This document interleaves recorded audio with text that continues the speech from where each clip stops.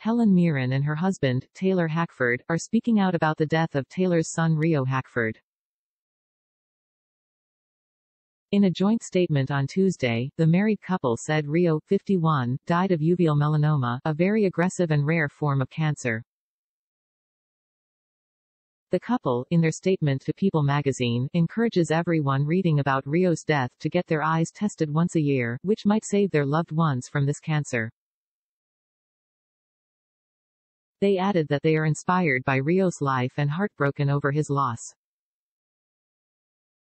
His life showed us how to live in generosity and community, their statement continues. He shared his life's journey with so many who now mourn him, and at the same time, celebrate their fortune in knowing him. Rio died last week in Huntington Beach, California, his brother Alex Hackford told Variety. Rio was an actor whose first on-screen appearance was in Pretty Woman in 1990, reports say.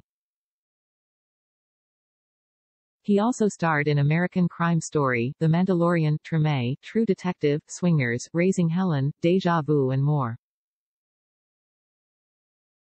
His most recent acting credit was in Pam Tommy on Hulu. Mirren first paid tribute to Rio in an Instagram post over the weekend. She shared a throwback photo of the actor with the caption, El Rio.